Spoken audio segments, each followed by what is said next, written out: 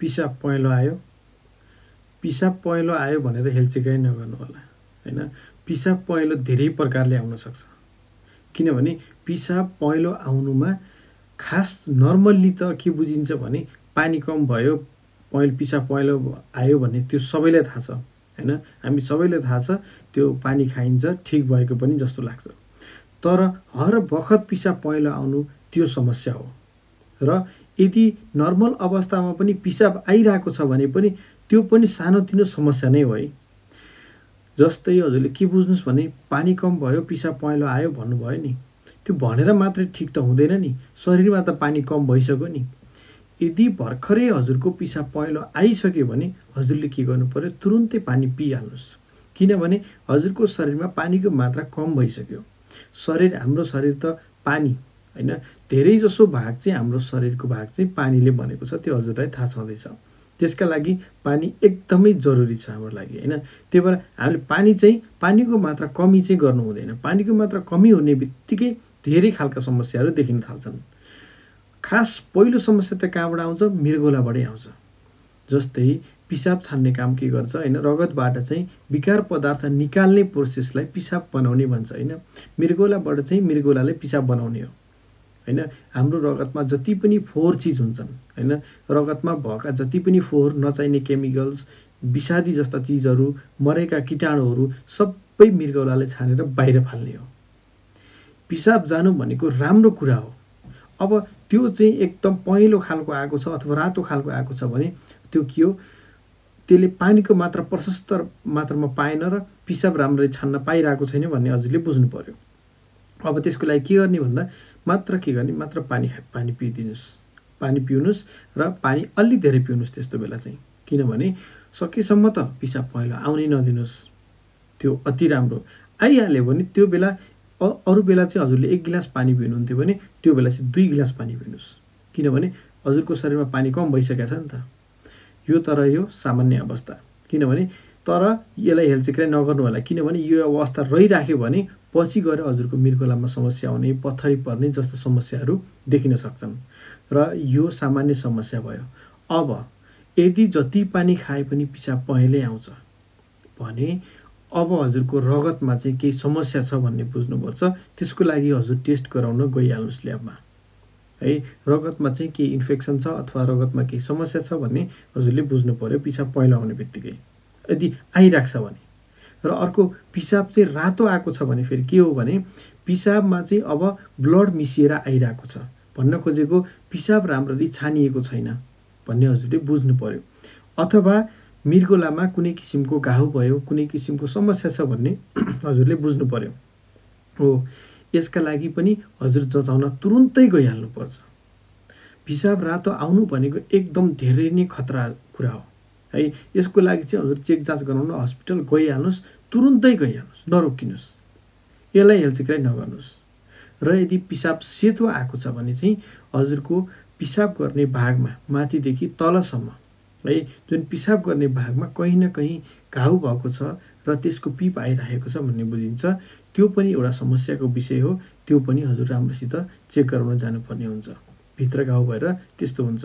त्यही भएर पिसाबको कलर आउनुमा धेरै कुराहरू फरक हुन्छ। यसलाई हेलचेक्राइ नगरौँ। पिसाब सबभन्दा राम्रो के भने पिसाब सफा आएको छ भने र हल्का पहेँलो मात्र आएको छ र पिसाब धेरै जस्तो सफा छ भने चाहिँ पानीको मात्रा पुरा छ भन्ने बुझ्नुहोस्। हजुरले फिल गर्न सक्नुहुन्छ एउटा कुरा, पिसाब पहेँलो आउँदाखेरि हाम्रो बडीमा एक किसिमको नराम्रो खालको केमिकल चाहिँ घुमिराखेको जस्तो, शरीर गाह्रो भएको जस्तो फिल हुन्छ है। जब पिसाब सफा आएको हुन्छ त्यो बेला हजुरलाई एकदम शरीर नै हल्का भएको जस्तो एकदम आनन्द महसुस भइरहेको हुन्छ। नपत्याए ख्याल गर्नु होला, किनभने जब शरीरमा पानीको मात्रा कम हुन्छ नि त्यो बेला जिउ पोल्या जस्तो, उकुस मुकुस भए जस्तो, केही गर्न नि असजिलो भए जस्तो, शरीरमा समस्या हुन लागेको जस्तो हामीले बुझिन्छ। त्यो हजुरलाई फिल हुन्छ, त्यो थाहा हुन्छ। त्यही भएर पिसाब पहेँलो आयो भन्दैमा सानोतिनो कुराहरू सम्झेर जस्तो हेलचेक्राइ नगर्नुहोस्। हो, यो सानोतिनो कुराले नै ठिक पनि हुन्छ फेरि, तर त्यही सानो कुरा रिपिटेड हुँदाखेरि चाहिँ हजुरलाई पछि गएर चाहिँ ठुलो समस्या पनि निम्तिन सक्छ।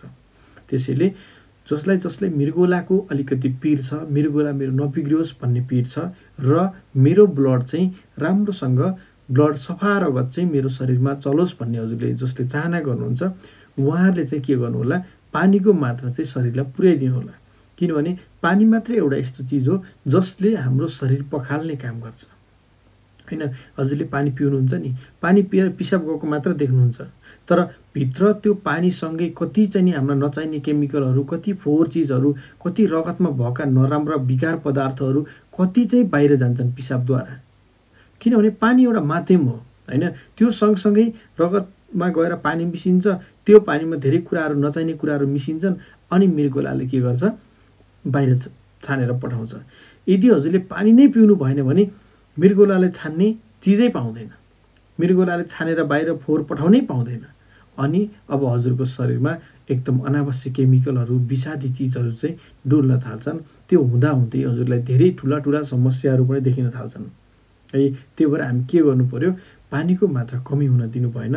पिसाब पहेँलो आउनु भनेको सामान्यतया जस्तो लागे पनि यसले हामीलाई पछि गएर चाहिँ ठुलो र नकारात्मक असर दिन सक्छ। यस्तो कुराबाट पहिले हामी सजग हुनुपर्छ। र यदि यो कुराहरू चाहिँ हजुरलाई राम्रो लाग्यो, जानकारी ठिक हो जस्तो लाग्यो भने एकचोटि के गर्नु होला, आफ्नो फेसबुकमा गएर चाहिँ यो भिडियो चाहिँ सेयरमा क्लिक गरेर आफ्नो फेसबुक प्रोफाइलमा पोस्ट पनि गरिदिनु होला। र विशेष गरी जो मृगौलाबाट अलिकति समस्या हुन सक्ने साथीहरू हुनुहुन्छ जसले पानी खासै पिउनुहुन्न नि, उहाँहरूलाई पनि यो भिडियो सेयर गरिदिनु होला। र आफूलाई भएको समस्या र यो भिडियोसँग सम्बन्धित केही कुरा छ हजुरलाई भन्नु मन लागेको छ भने हजुरले कमेन्ट पनि छोड्न सक्नुहुन्छ अथवा आफ्नो समस्या पनि त्यहाँ कमेन्टमा लेख्न सक्नुहुन्छ। अहिलेसम्म सब्स्क्राइब गर्नुभएको छैन भने प्लिज सब्स्क्राइब गर्नु होला। र यो भिडियो अहिलेसम्म हेर्दै हुनुहुन्छ भने एक गिलास राम्रै गिलास चाहिँ एक गिलास पानी पनि पिउनु होला। र पानी पिउनु भयो भने हजुरले तलपट्टि चाहिँ के गर्नु होला, एउटा कमेन्ट चाहिँ के गर्नु होला, कमेन्ट छोडिदिनु होला है। यति कुरा चाहिँ ख्याल गर्नु होला। कोले अहिलेसम्म भिडियो हेर्नु भएको छ, मैले त्यो पनि जान्न पाउँछु। पानी पिउनु भनेको शरीरलाई एकदमै राम्रो हुने कुरा हो है। ध्यान दिनु होला, पानीलाई हेलचेक्राइ नगरौँ, आफ्नो मृगौला चाहिँ स्वस्थ राखौँ, मृगौला बिग्रिन चाहिँ नदिउँ जहाँसम्म है। किनभने मृगौला भनेको हाम्रो शरीरको धेरै महत्त्वपूर्ण भाग हो। यो पानी चाहिँ के हुन्छ भने पानीले मात्रै मृगौलालाई सफा राख्ने हो। यदि हजुरले चाहिँ पानी पिउनै जाँगर गर्नु भएन भने मृगौलाले चाहिँ आफ्नो त्यो ड्यामेज हुँदै जान्छ कि। त्यसमा हजुरलाई थाहा छ नि, पत्थरी पनि पर्दै जान्छ। पत्थरी परेकोसम्मलाई पनि डक्टरकोमा जानुभयो भने उहाँले के सल्लाह दिनुहुन्छ, प्रशस्त मात्रामा पानी पिउनुहोस् है भन्नुहुन्छ। यदि हजुरले टाइममै प्रशस्त मात्रामा पानी पिउनु भएको भए त्यो दिन नै आउने थिएन। कति समस्या छ पत्थरी परिसकेपछि, हजुरलाई थाहा छ नि होइन। पत्थरी परिसकेपछि कति समस्या भएको हुन्छ भने हजुरलाई त्यो पछिबाट थाहा हुन्छ हैन।